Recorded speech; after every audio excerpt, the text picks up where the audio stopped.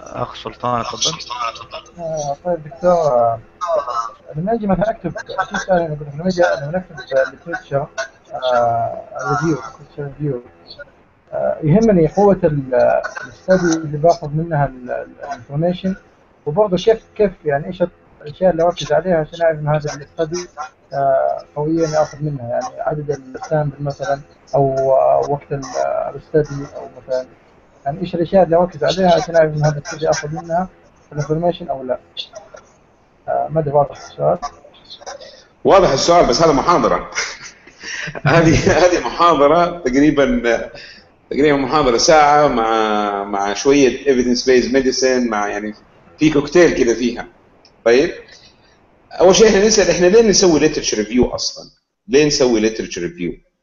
طيب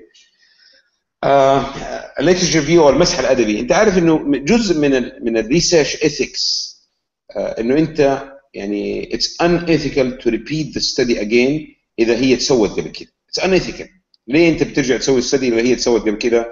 انت بتضيع وقت الناس، بتضيع وقت المرضى، بتضيع الاشياء دي كلها.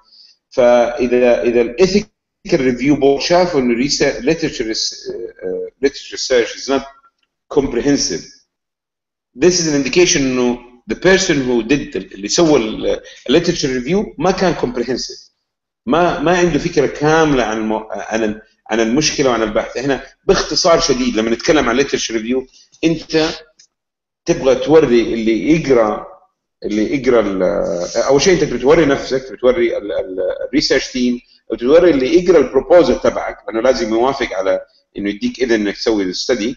تبي توريه ايش مشكله البحث باختصار. ايش مشكله البحث؟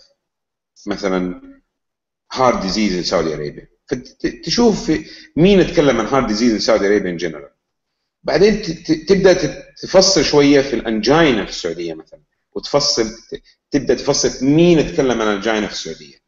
وبعدين تيجي تقول طيب انا مثلا let's say انه انت تبغى تقارن بين دوايين معينين مثلا، فتيجي تشوف كل الستديز اللي صارت في المقارنه بين الدوايين هذه، او تجيب الستدي اللي يتكلم عن الدواء الاولاني والستدي الثاني عن الدواء الثاني، وتبدا تعمل له حاجه يسموها critical appraisal. طيب طبعا كلمه critical appraisal هذه يعني نعرفها في الايفيدنس بيز ميديسن، هذه يبغى لها محاضرات في الموضوع ده. لكن باختصار انت تبغى تشوف الميثودولوجي تبع الستدي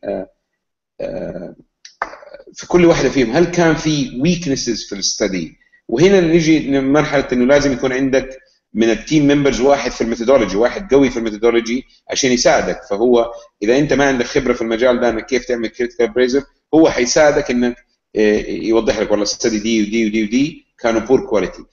فبالعكس انت لما تسوي الليترشر ريفيو تبعك وتقول انا شفت في 10 ستديز، كل ال10 ستديز هذه كانوا بور كواليتي، عشان كده انا I am designing this study high quality عشان البريفيس ستديز كلها اللي صارت كانت بور كواليتي. فيعني الليترشر ريفيو مهما كانت الستدي بور كواليتي ولا هاي كواليتي، انت تبي توضح للريفيور، تبي توضح لنفسك انت انه في جاب في النولج عندنا. we don't have an answer، ما عندنا جواب للسؤال الريسيرش اللي احنا بنساله. في ناس حاولوا يجاوبوه بطرق مختلفه بالابحاث، بس انت عندك explanation. هذا الليترشر ريفيو عندك explanation تقول لا، الشخص اللي سواها قبل 5 سنين عنده مشكله في البحث حقه ما ينفع. الشخص اللي سواها قبل 3 سنين كان السامبل سايز قليل فما يمدينا نحكم عليها.